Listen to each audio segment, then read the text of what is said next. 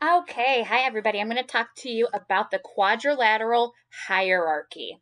Now, the hierarchy of quadrilaterals is it's kind of like a flow chart. It's a chart that can help you understand that some shapes can go by other names as well because they fit the criteria for some shapes. So let's go ahead and take a look at this. So remember, these are all quadrilaterals, which means they all have four sides. Now, when we're reading this chart, remember when we go down, sometimes the thing above it is the thing below it. But when we go up, it is always the shapes above it. So, for example, we have our quadrilateral that has four sides. Any shape with four sides that is a polygon is a quadrilateral. There's really, not some of them are going to be like really irregular, meaning they're different shapes or whatever. But most of our quadrilaterals will also be a trapezoid. And if you remember from our last session, a trapezoid is a shape that is a quadrilateral and it has at least one pair of parallel sides. Key words here are at least, okay, because sometimes it has more than one pair of parallel sides, okay? So let's see. I'm going to underline at least because that's important. These guys have parallel sides here. There's one parallel side that is parallel to this one. They will never touch. So this is a a trapezoid. And this right here has parallel sides right here and here. This is a trapezoid. The top and bottom are not parallel because it's going up slightly at an angle at the top. Okay, so these are trapezoids. All trapezoids are always quadrilaterals. Okay, because when I go up, it's always. So now let's talk about parallelograms. Parallelograms are a type of quadrilateral. They are trapezoids because they have at least one pair of parallel sides. It's important to note here that opposite sides are parallel and opposite sides are congruent, which means if we look here, this side is parallel to this side. And then also this top here, sorry about my not very straight lines, is parallel to that one. So they're opposite sides. There are two pairs of parallel sides for a parallelogram. Opposite sides are equal or congruent as well. So remember, as we're going up the hierarchy, it's always. So all parallelograms are always trapezoids, and all parallelograms are also always quadrilaterals. Okay, next we have this rectangle here. A rectangle is a parallelogram, so it has two pairs of parallel sides, right? The left and the right are parallel, the top and the bottom are parallel. There's four right angles. This is very important. This is what sets it apart from other parallelograms. Four 90-degree or right angles. These are also sometimes called square angles. They're the ones that go like this, like the corner of a paper.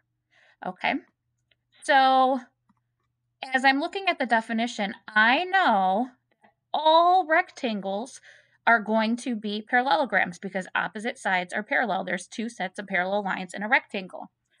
And remember, when I go up, it's always that thing above it. So all rectangles are parallelograms, all rectangles are trapezoids, and all rectangles are quadrilaterals.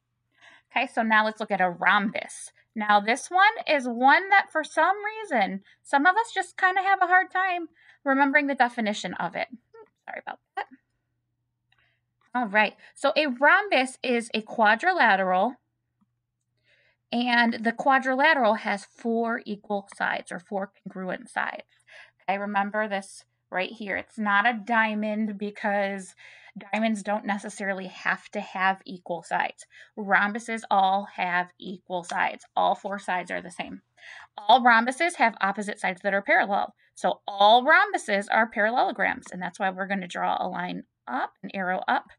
And remember, all rhombuses are parallelograms, all rhombuses are trapezoids, and all rhombuses are quadrilaterals. Okay. Finally, that brings us to this, our most specific shape, which is a square. A square has four equal sides, four right angles. Opposite sides are equal, of course, since there's four congruent sides.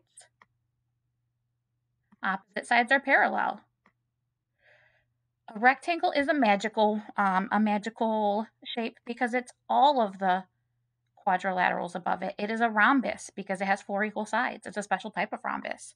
A square is also a rectangle because it has those 4 right angles and 2 pairs of perpendicular sides. It's a rectangle. A square is also a parallelogram, a trapezoid, and a quadrilateral because it's always a thing above it. Now, when we're looking at rectangles, some rectangles, so sometimes rectangles are squares, but that's only if they have equal sides. But when we go up, it is always that thing above it. Okay, so let's go ahead and practice. Let's take a look at some of our different shapes. So let's name that quadrilateral, my favorite game show. So I want us to look here at the popcorn box. Let me outline. Loop. This popcorn box right here. It is a quadrilateral because it has 4 sides, right? Sorry, my sides are not very straight, but you guys know what to see. Okay, so let's think about what is the most specific name. We're going to name that quadrilateral. I know this is a very exciting game show, isn't it? Okay, so hopefully you guys said, hey, that's a trapezoid. And we know it's a trapezoid because it has 1 pair of parallel sides. The top and the bottom are parallel. The ones on the left and right are not parallel. It's a trapezoid. Remember, all trapezoids here are always quadrilateral. So it's a trapezoid and a quadrilateral. Quadrilateral. There we go. All right, moving on to the next one. We're going to name that quadrilateral. We're looking at this right here. Of course, we're going to pretend all the sides are straight. And I'm looking, it has 4 sides. Okay, parallel sides. Oh, I don't see any parallel sides. Hopefully you said, this is just a quadrilateral, Mrs. Hayes. It is none of those other things. It is a quadrilateral. It is nothing else because it doesn't have any parallel sides. Let's go ahead and look at another one. Name that quadrilateral. We're going to name that big shape on the outside. I'll give you a minute because you probably are listing quite a few shapes right now. Remember, it's not just one shape, it's multiple shapes. All right, hopefully you said, hey, that's a square because it has 4 congruent sides, right? 1, 2, 3, 4. It is a square. Remember, all squares are also rhombuses. They are also rectangles. Ooh, rectangle. I'm going to have to move this guy over. Oop, here we go. It's a rectangle. I'm going to maybe make this smaller. Sorry. Come on. Okay, rhombus, rectangle. It's also a parallelogram. We're just going to go up that chart. It is a trapezoid. It has at least 1 pair of parallel sides, and of course, it is a quadrilateral. So remember, a square is the most specific shape. It's everything above it. Remember, like Rudolph the quadrilateral. All right, let's name that quadrilateral.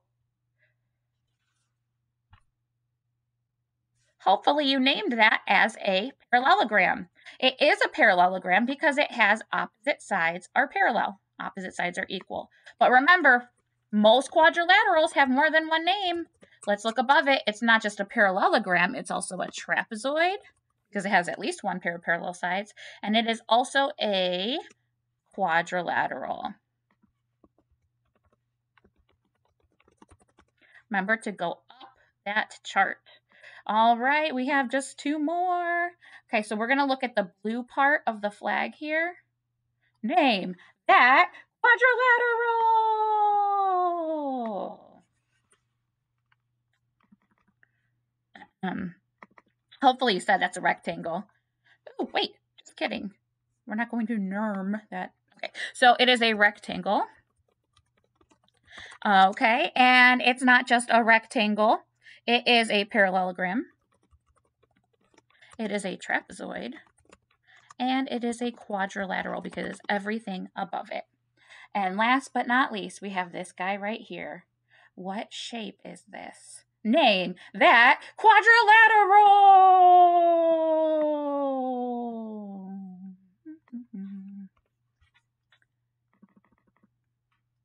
Okay, hopefully you said, hey, all four sides are equal. That is a rhombus, but it's not just a rhombus. We're going to look above it. It's everything above it too. It's a parallelogram.